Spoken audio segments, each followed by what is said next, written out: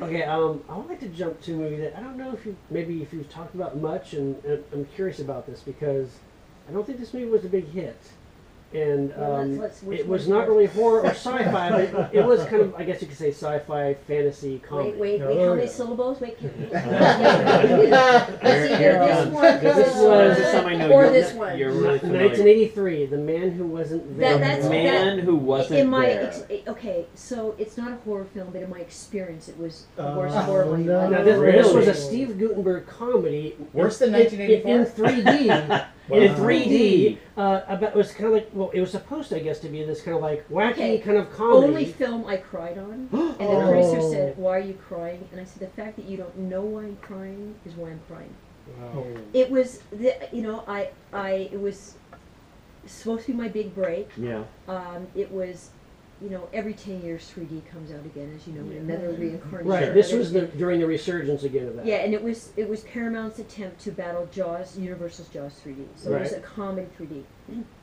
And I screen tested against people like Jennifer Jason Leigh and Christy Brinkley, so I lucked out by getting it. Yeah. Ah, lucky you. Yeah. And while I'm screen testing, everybody's killing themselves laughing, and I'm thinking, this is not funny, but it was the 80s and everybody was on cocaine. Oh, gosh. So everything was funny. Wow. that makes sense now that I've seen the movie. No, Steve Gutenberg was not on cocaine, but I think everybody else was. Right. And when I started crying was we were in Washington, D.C., and the DP was on the ground in the middle of the road, like having a baby tantrum. And I thought, I can't believe this. And I just started crying. I went to my trailer, and the producer came and said, "Why are you crying?" And I said, "The fact that you do not know I'm crying is why I'm crying." The thing about the movie is too is like, Oh, and the other thing is, it was the biggest lie and misrepresentation of my life. Yeah. And the movie too, you watch it, the premise you think would be this kind of light-hearted kind of caper action mystery film, but it's rated R, and there's some fairly graphic violence, and there's a lot of nudity in it too. Yeah. But not the kind of, but elements that in any other kind of movie. You're actually nude a lot in the movie. Yeah. And I wasn't. Here's what happened. They said it's only going to be in silhouette. Wow, is that not the case? Now, let me tell you this. Okay, so I'm believing them. I'm thinking this is a Paramount picture. They're not going to Right. Yeah. And this is a Steve Gutenberg picture. It's not going to be salacious. Yeah. And so they said it's top secret. Nobody can come on the set. We're not even letting Entertainment Tonight on the set. Ooh, that's big. So my boyfriend at the time was a cinematographer, and I'm a cinematographer, and they wouldn't even let him on the set. Really? So I'm doing all this nude stuff. Because basically the idea is when you're invisible, and they're telling me it has to be this bright on the set because it's 3D, but you're only going to be seen in silhouette. Right. Oh my God. And maybe if I had stronger representation as agents, I would have been more protecting my contract. But I'm doing what I'm told because I'm an artiste. I work with people in Europe where nudity is not an issue. You're Canadian. And I'm Canadian, and I'm thinking, it's Steve Gutenberg. It's a comedy. They don't need to exploit people. Blah blah blah. I'm believing everything. My first American studio picture, and I remember coming home one day and saying to my boyfriend, it's 3D, but it's really bright on this set. But they said I'm going to be in silhouette. And he said, "Lisa, the way it looks on the set is the way it's going to look on the screen." It's never gone away. To this day, I go back to this reunion, and this guy that was kind of the hunk high school guy, and I was in 9th grade, he's 12th grade, and I run into him, and he's the same height as me now because he's wearing platform shoes. And I go up to him and I go, "Aren't you blah, blah, blah, blah?" And he said, "Yeah, I can't remember." And he goes, "I saw you in that Invisible Man film." And of all the movies. And the lifers from jail write you. Oh. And it's never over. Oh my gosh. And it's like, it's just so, I just felt so lied to, and I was so unhappy and felt, it was the ultimate Hollywood.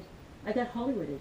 I gave my best effort. And that's the thing. It's a shame because you're really good in the film, and you and Steve are really good together. And it could have been it should have been a PG-rated, fun action comedy. That's what I thought it was going to be. Why was it rated R? If it had been select, and how about this? I'll never forget this in my life. Two things. One thing, I'm on this McDonald's commercial. Mhm. And this guy goes, I remember you.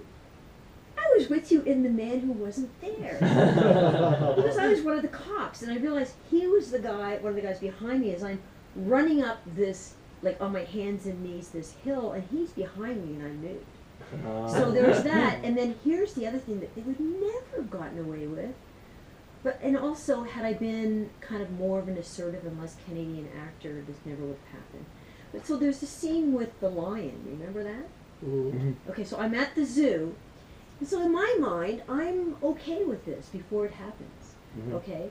But remember, this is the day of the, oh God, Jennifer Jason Leigh's, Fast Times at Ridgemont High? no, her father, Vic Morrow. okay, this was the days of the Vic yeah. Morrow where everybody's taking these big chances. So, I'm okay with this. Now, when it happened, my heart was just thumping, and I thought, this could happen to me. But I'm nude, the whole crew's on the other side of this wall, and I'm with a lion by myself. No. There's no mirror, there's no window between us. Oh. And I'm supposed to climb up this wall and get over, and I always wondered how I was going to do it. When that lion came opposite me, Yeah. I had no problems climbing. Right. And I can't believe that now, that there was not a stunt person, that I was Or so good. nude. Yeah. Wow. The whole crew and the director were way far away on the other side of this, Wow. you know, wall at the zoo. Mm-hmm. Wow, Come that's on. crazy. I could have been mauled, and I would have been a Vic Morrow thing too. Yeah, that's horrible. You know, and that would, had I had stronger representation, I think that, you know, management and agents, that would never have happened to me. And the fact that they could take that chance with a lead actor and even think that, or the trainer. I mean, look what happened to those guys in Vegas. Sure, You know, yeah. they Yeah, had all those Siegfried years. and Roy. Yeah, Yeah. I could have been a Siegfried and Roy And like you casualty.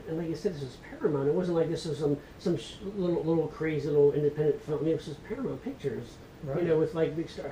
How So did they- weird. And drugs. let's, you know, I can talk about this now because I'm older, but it was also that time of the month.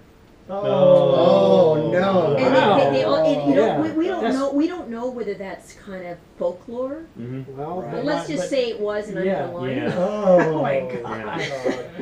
Yeah. Wow. Could wow. have just been a thing too of like during that time everyone was just so drugged out that no one even thought of Yeah, safety really. and I don't know. It was like Steve and I think were. Oh no, and Jeffrey Tambor. Yeah. well, Yeah. you- Now you- here's the you- irony. right. Yeah. Okay, so Jeffrey Tambor, like I can't tell you how many films I was in where there was a co-star that was from a television series, and they just wanted to be in films, and I was in films.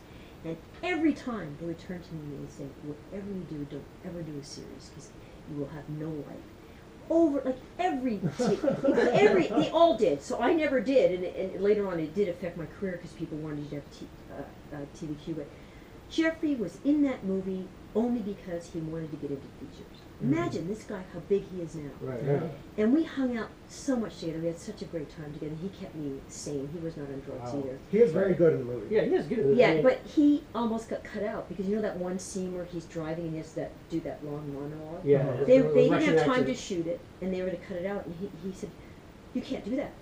You can't do." He goes, "That's why I did this. The whole reason I did this film was because of this monologue. You have to shoot it." So they did, but I felt so bad for him that he had to beg Oh.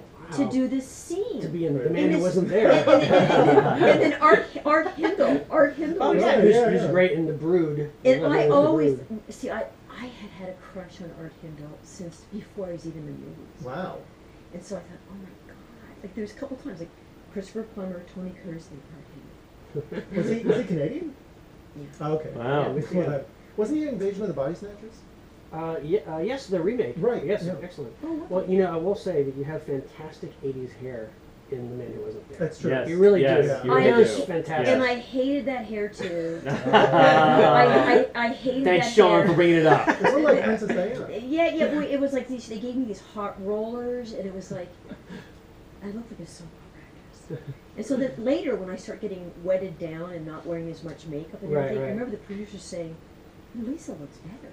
Yeah. And I remember, you know, the crew referring to the makeup and hair people as the wrecking crew, because they said I looked better before I went into hair and makeup. Wow. Because Wow. you know, because of that big hair Yeah. and all the makeup Yeah, and yeah. everything else. Because, and I kept arguing with the makeup artist, and she said, I did Dallas.